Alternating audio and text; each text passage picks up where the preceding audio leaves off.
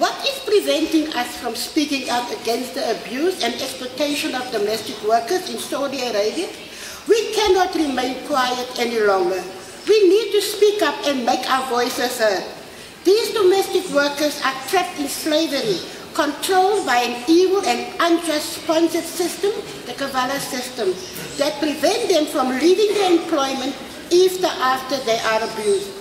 What is the daily life of domestic workers in Saudi Arabia? They often work from dawn to late at night, sometimes up to 90 or more hours a week. They often lack food, sleep in the kitchen or in a tiny room.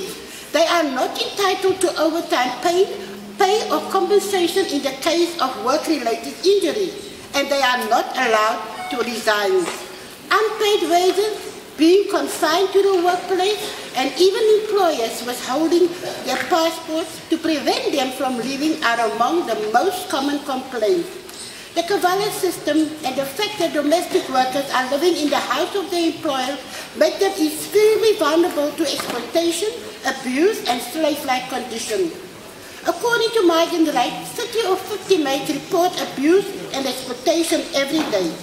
Domestic workers would dare submit official complaints for mistreatment face the risk of employers filing counterclaims of witchcraft or adultery, which are severely punished in Saudi Arabia. 40 Indonesian domestic workers still face potential death sentences in the Saudi kingdom.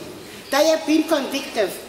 In 2013, Saudi issued a new decree whereby domestic workers are entitled to 9 hours of rest each day.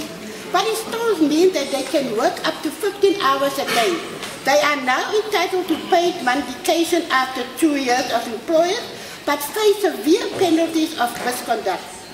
As domestic workers, we cannot raise our voices for fear of being sent back to our countries, where we must face the hungry faces of our children, and that make us endure the suffering.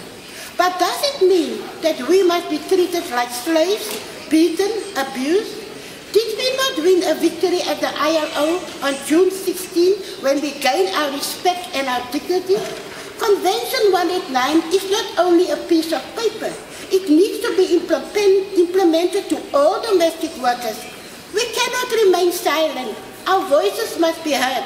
This is why we launched the International Domestic Workers Federation, to unite domestic workers and to free us all from slavery, including our sisters trapped in Saudi Arabia.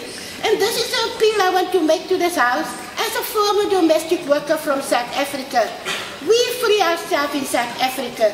We have got rights, and we can only be free if all domestic workers in this world is free and benefit from Convention 189. I thank you all.